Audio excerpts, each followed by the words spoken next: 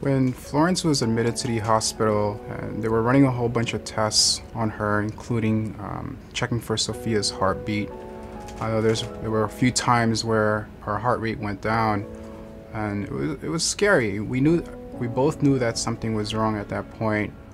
I had a quick glimpse of her. Wasn't able to hold her, wasn't able to kiss her, I wasn't able to see her for 5 seconds, just a quick split second. That's how severe Sophia's condition was. It looked like she had what we would call an obstruction of her intestines. This is dangerous. I mean, babies that have obstructions of their bowel need to have that obstruction relieved, or else the bowel will perforate or break open. And as we were working on Sophia to decide whether this was an obstruction or just a mass, she actually did perforate that obstruction. It's almost like glue or cement being dumped around the intestines and causing problems. And it became clear within a couple days that she had more dramatic problems because the hole that had happened in her intestines was still leaking. I don't think that I still really knew exactly what was wrong with her until the doctors came up to the room and explained how serious her condition was. Meconium peritonitis can be quite fatal, and if it's not fatal in infancy, it can lead to fatal problems later on.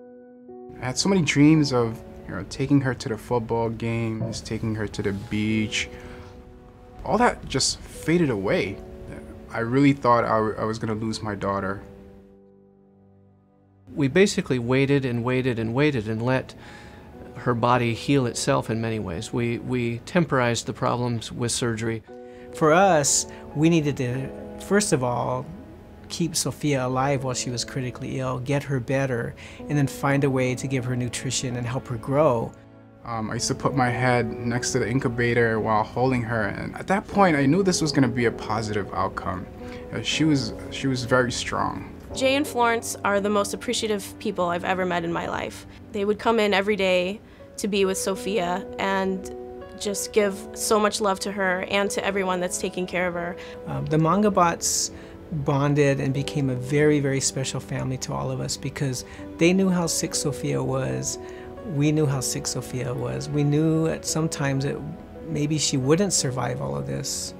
God has blessed us with a great, wonderful team here, supportive and who really cares for Sophia. We knew that there would be a light at the end of the tunnel. The final correction surgery went fine, and we slowly found a way to feed Sophia and get her stomach and her intestines that had not had any food in them for her entire life to actually digest and work and help her grow. And she went home actually eating everything. With Sophia's circumstance, it's kind of a funny story in a way. Her bowels were blocked and she wasn't able to make doo-doo. And so the day that she made her first doo-doo, we were all very excited and very happy. I think that was a big turning point for everyone to know that her plumbing worked. Today, she's healthy, she's eating, she's active, and most importantly, she's happy.